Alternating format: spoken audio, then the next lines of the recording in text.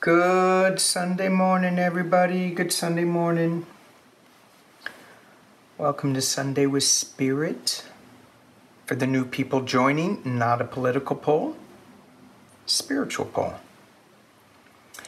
I like to think of us wherever we're watching this, whatever time we're watching this, that we're all coming together in community to amplify what we're thinking of, which should be love, peace, gratitude, so that we can heal ourselves, heal our planet, and move on to a higher level of consciousness. And so what I wanted to do today was to look at the different levels of consciousness and how do we achieve them? How do we move from this reality that we're in today, 3D, to the 4D, to the 5D, and you can take it as far as you want, but there's different cultures in the world that do this differently. I like the shamanic culture. It's been around for a couple of years, so it's not a fad. And I've got a lot of past lives in this, so I get to tap into them, as we all do, if we've been around the block a couple of times anyway. So let's just take a look at this. But before I do, let's just imagine us getting together around a ceremonial fire. And this will be in a place that you love. So it's going to be different for each of us. I love being by the beach, the ocean. Now, the beach can also be New Mexico. Different time. The jungles of the Yucatan Peninsula, Hawaii, Australia, New Zealand, Thailand. Wherever you guys are for your favorite place in nature, invite us all in. Invite us to experience that. And as we take a couple of deep breaths, just to feel where we are in this 3D world,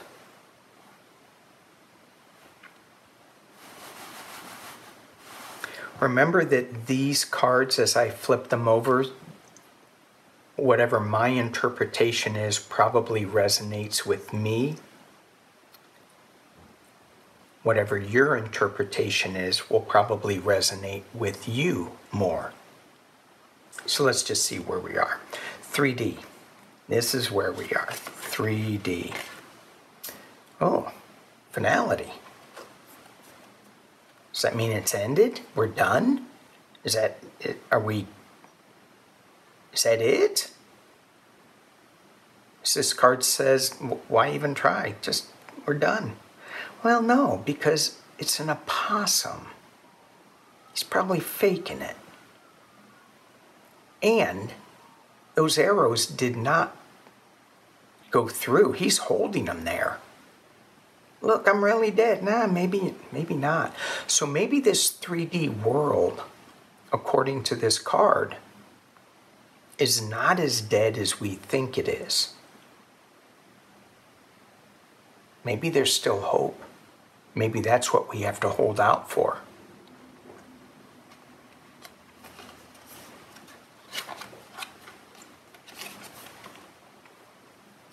For hope, what's the card say? Overflowing abundance.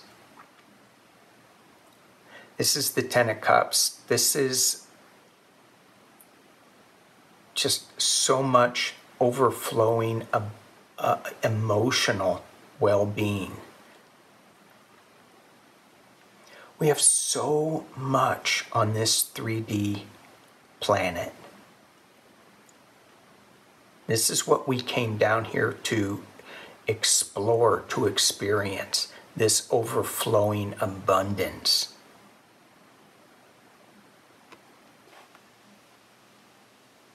So it doesn't seem like it's the end. It feels like we have so much more. Got to figure out how to manage it a little better. And the third card, Armistice. It's interesting, these two are bound together by a cloth that keeps one mouth shut and keeps the other's eyes closed. So one can't see, the other can't speak.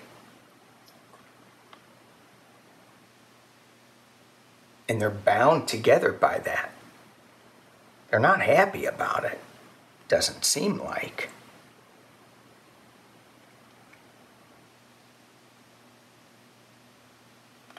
And the other thing with this, those two arrows, this is the Two of Swords, blind decision, an emotional decision that needs to be made that is not, it's not clear which way to go.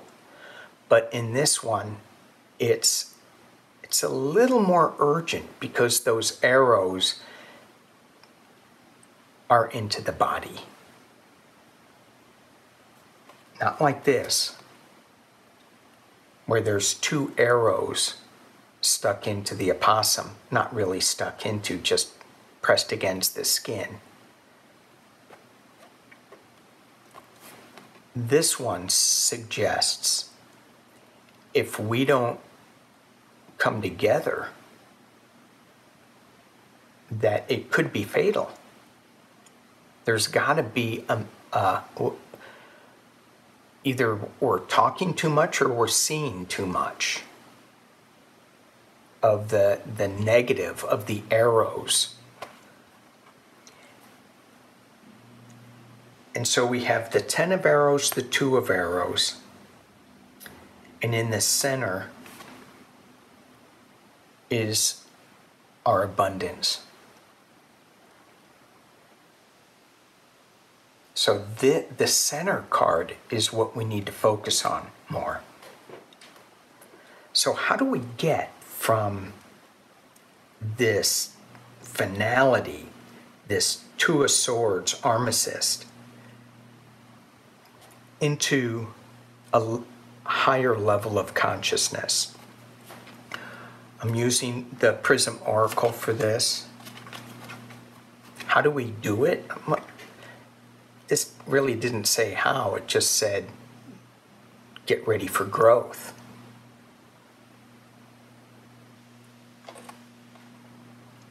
You think you're dead, but you're actually going to start growing. And I think these two cards need to be blended together by being appreciative of what we have, being grateful for what we have.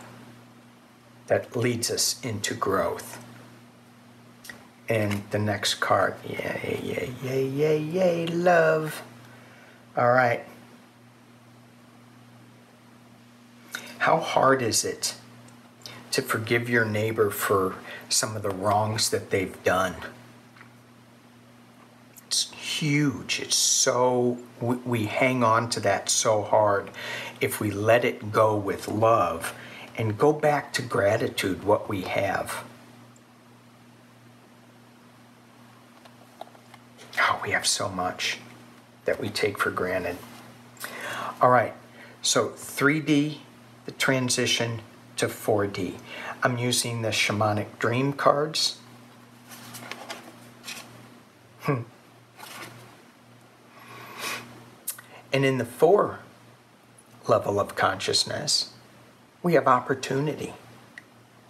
We have a caterpillar. So it's interesting. Don't think of the opportunity as normal. Because if you think of a caterpillar, you don't think of a cat or pillar. You think of an insect, not a series of cats, one on top of each other. That's just silly. But when we go into that higher level of consciousness, don't limit it to what we think of as 3D. Expand your awareness into growth. And look for the caterpillar. Love that card, caterpillar. And here we have the sacred contract, the covenant, which is reversed. And in this deck, it's the medicine position. Well, that's what I like to call it in the shamanic decks. So there are,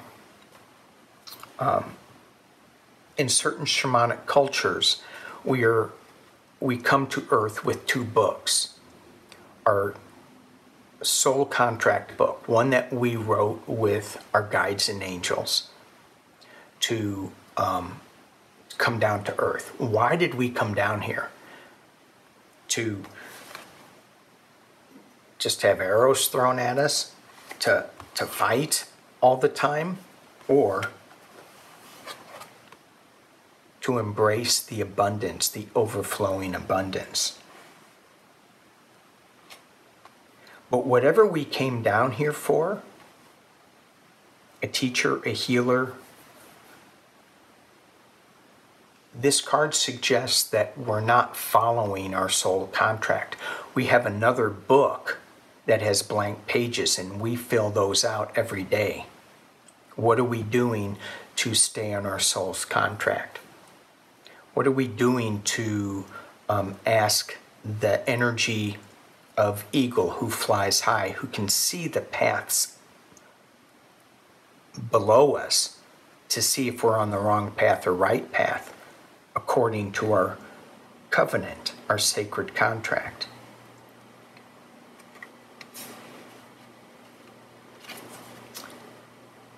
And we have repairing the veil, and that is in medicine position. And it's forgiveness. This armistice, we need to forgive those who say things against us, who see things that are maybe not true. Find the love and turn this repairing the veil, this forgiveness, to right side up.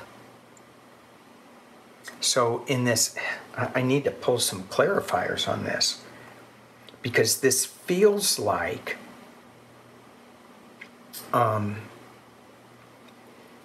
that when we get into the higher level of consciousness, this is pulling us back to here, to 3D.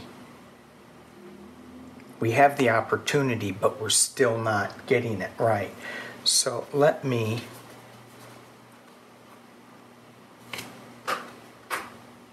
okay, so I'm going to use two mystical shaman oracle cards. And this goes back to the seer. This goes back to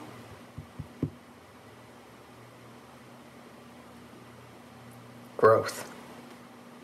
Moving up through growth, finding that abundance.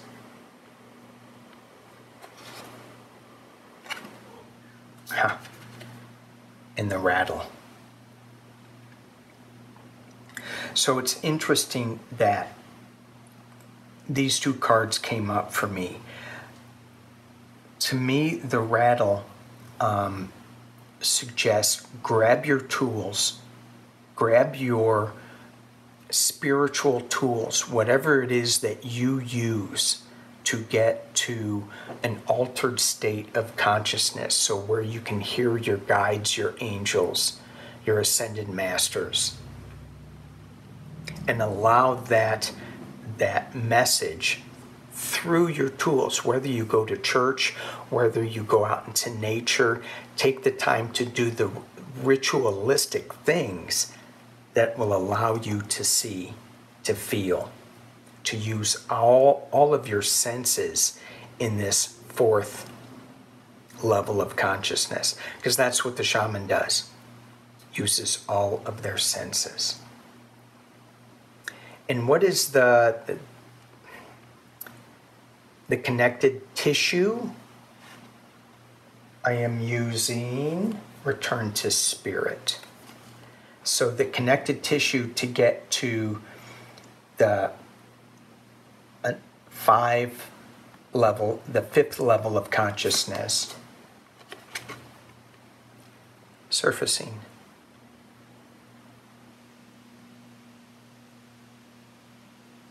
It feels like with this fourth level, it's really hard to get here. We have to take another step. Maybe hard isn't the right word. It's just we need to take another step. We need to surface. So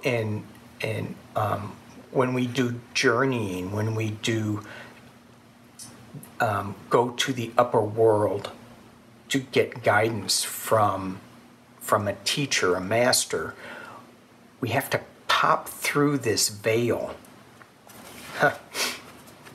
Repairing the veil. We have to pop through this little mist, this veil, to go beyond the stars.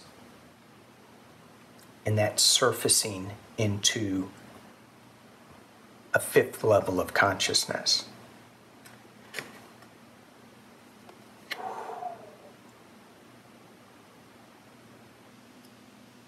Wow. And in that, there's divinity. So it feels to me like divinity is kind of pulling on our collars. Say, let's go. Grabs you by the scruff of the neck and pulls you up, surfaces you.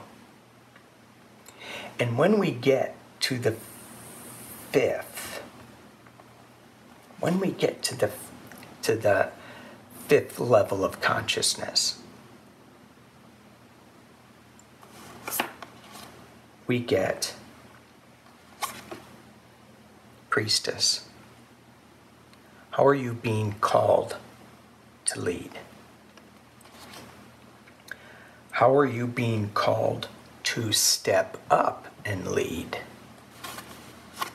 What are your guides and angels saying?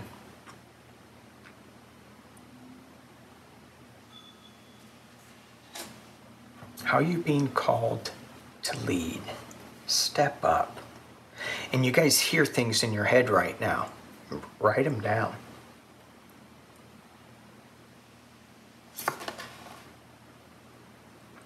Oh, and just in case you didn't know,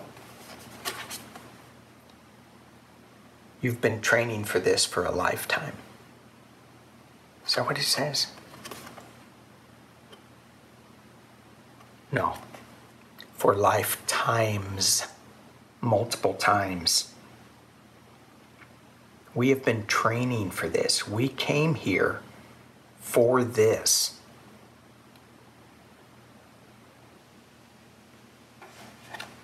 We came here in this time for this. And I'm not quite sure what we're doing here with it, but be gentle with yourself in this time.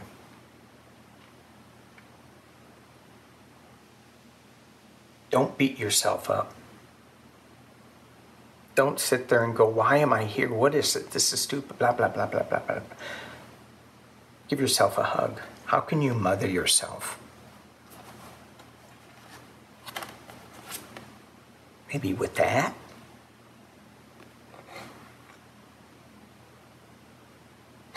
I want to go back a little bit to these two upside down cards.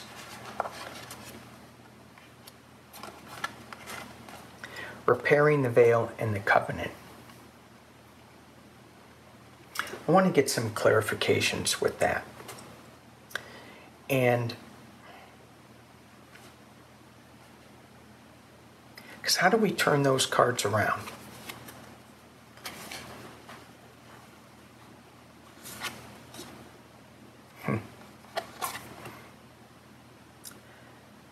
I'm using my Angels and Ancestors card. This is the Shaman card.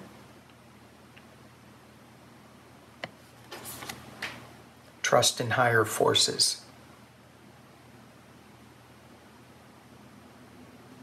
It's very similar to the Seer card.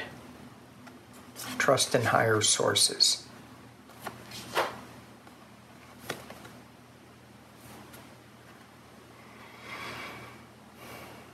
Sage. Be devoted, be committed.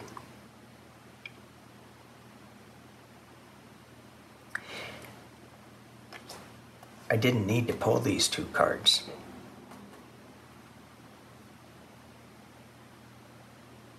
But they're pretty. They're nice. It goes back to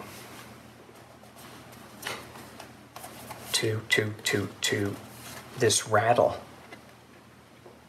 for me. We have to be devoted and committed to doing the work, to doing the ritualistic work that'll get us from the 3D to the 4D to the 5D. It's just not going to happen at once. Now, some people, it may happen with near-death experiences. Maybe you get a little more clarity then. But it's all about being devoted and committed to finding the right path to repairing this veil and to writing in your life book something that mirrors your soul contract. Every day, we take a step. And the step we walk on this earth, is it our last one? Nah. We have such abundance. Be grateful. Find love.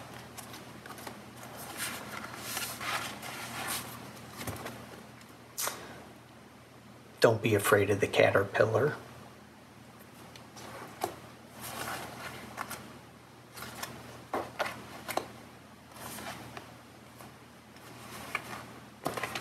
Thank you guys for watching.